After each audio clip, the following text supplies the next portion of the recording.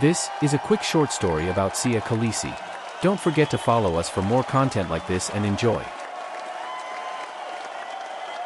In the heart of adversity, Sia Kolisi emerged as a true symbol of resilience and determination. Born on June 16, 1991, in a township in Port Elizabeth, his journey began against the odds.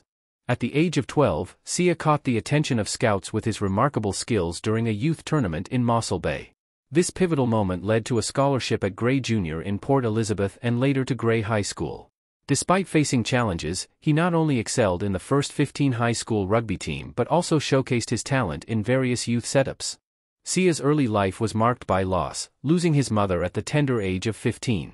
Raised by his late grandmother, he turned adversity into fuel for his dreams. His unwavering spirit and dedication saw him representing the South Africa national under-18 rugby union team for 2 consecutive years. As he ventured west to join Western Province, Sia's journey continued to unfold.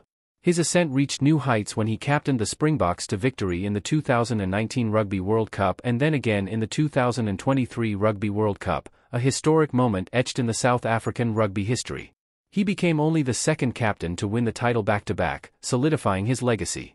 Sia Kolisi's story is more than a tale of rugby triumphs, it's a testament to the power of perseverance, hard work, and overcoming adversity. From a township in Port Elizabeth to the global stage, he stands as a beacon of hope for countless young South Africans, proving that dreams know no bounds. Sia's journey inspires us to rise above challenges, pursue our passions relentlessly, and become architects of our destinies.